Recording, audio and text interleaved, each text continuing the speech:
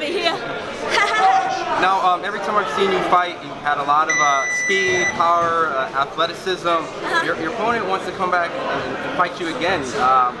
What makes you think she wants to take that fight again with you? I think, you know, the people enjoyed the fight. They thought it was exciting. The opportunity arose, so, you know, we were like, cool, let's do it. And let's do it here in New York and Brooklyn. It's pretty rad. It's my first time over here, so I'm pretty pumped. Now, they stopped the fight in the previous fight we had. Are you going to try to do a little bit quicker or try to get a signature knockout out of this fight? Yeah, for sure. I mean, that's always what we're looking for as a fighter and a boxer, to entertain the crowd and light up the stadium. So I'll definitely be looking for that, but I'll be working what we've been focusing on in the gym as well, and putting on a good show for everybody. You know, it's my first time here, and I want to excite everyone and just give all my energy to the whole stadium and get everyone pumped. So make sure everyone's tuned in.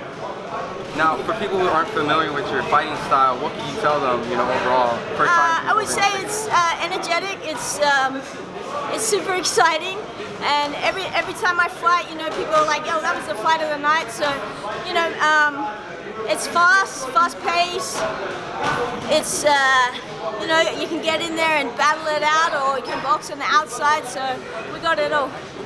You're also a model? I don't know. Maybe sometimes I've done a little bit of stuff, like when I used to skateboard and stuff like that. I've done photo shoots and a couple of magazines. So yeah. And how do you keep yourself so you don't get hit? That must be high priority, so you don't get any scars. But you know what? That's the art of boxing. You know, like Mayweather says, you don't get hit, so we can stick around a bit longer.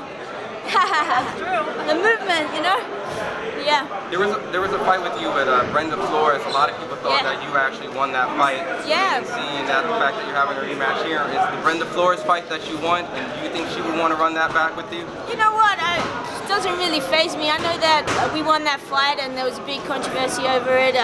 You know, the California Commission got involved and things like that. It is what it is.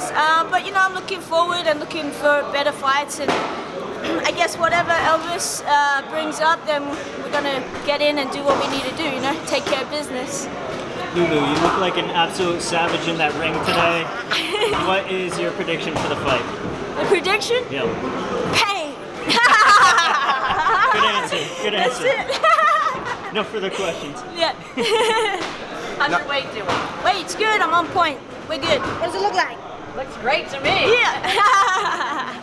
Now, you know, in your division, there's a lot of world champions, you know. Yeah. Is there anyone that specifically that you want to go after, seeing the fact that you are one of the faces in the division? You know what, after this fight, I'd like to fight Fabiana. You know, I would like that to be for the ring belt, and, you know, anywhere from 102 up to 112. I won the WBO at the 108 light flyweight, so we're looking at just making good fights, exciting fights for the fans, and you know, make sure that we're giving everybody a good show and make sure it's exciting. And you know, Sinisa Estrada's there, and Marlena Esparza's up a little bit higher, and I think they're all pretty big fights for the future. Now, I started this out by saying the Australian takeover. Do you have any relations with Dennis Hogan and any predictions in that fight? No, I actually don't. I believe he's Irish, so. Oh, I'm so silly. I'm so silly. No, I haven't met him. I've been working over here for the last couple of years with my boyfriend Elvis. Yep. I'm from the West Coast as well, so it's pretty far away. It's like, you know, it's like here, New York and Cali. So I don't really know those crew, but. You know, I'm grateful that they're all here and they're going to put on a good show with Charlo, so it should be exciting. I mean, he comes to fight, so. You mentioned West Coast, well, Andy Ruiz and Anthony Joshua. Ooh, did you have any predictions we all on like that one, right? I think Andy Ruiz is, he's got the speed, the power, the confidence after the first fight. I think that, you know, he just can be awkward for these bigger guys if they're not on the outside boxing the way that they should be. So it's going to be, I still think it's 50-50, it's heavyweights. So when you're talking heavyweights with that power, it's always going to be 50-50. So, but you know, I like to see him get up again because he seems really humble and he's for the people. So. Last question, guys. What do you make of Anthony Joshua from when he landed on Saudi Arabia?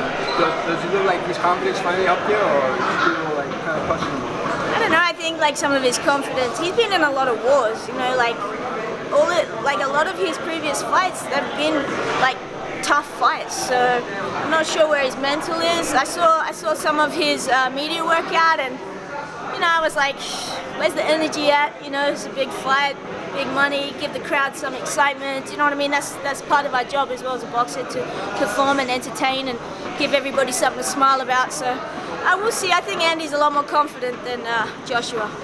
Yeah. Thank you. To your fans. Yeah, I like to just shout out to everyone around the world that's watching, tune in, all my Australian fans, family.